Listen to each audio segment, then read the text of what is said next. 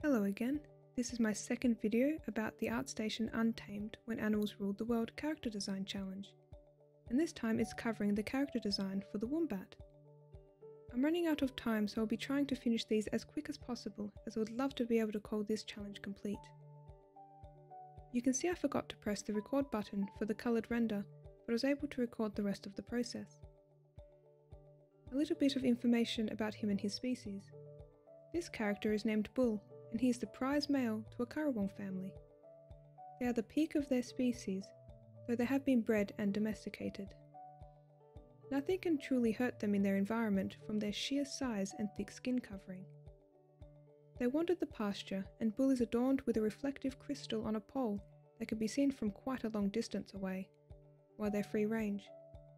You can see how proud he is to have this responsibility in the sketch. There aren't many places for them to go, as they are atop a mountain range, so they're allowed to walk wherever they like. Bull has a herd of females, and the young he produces are then consumed by the Currawongs. He also has some bead jewellery attached to his ears. These are used on the Currawongs themselves, as a quick way to see what clan they belong to, status, etc.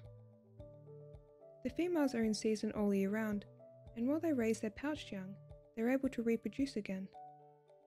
They grow to consuming size quite fast, so the Currawongs always have meat and leather.